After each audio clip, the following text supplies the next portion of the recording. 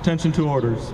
The Kuwait Liberation Medal is awarded to Master Sgt. Teresa Alford for her participation in Operation Desert Storm and the liberation of Kuwait. I am Master Sgt. Teresa Alford. I'm with ASG Kuwait here at Camp Arifjan.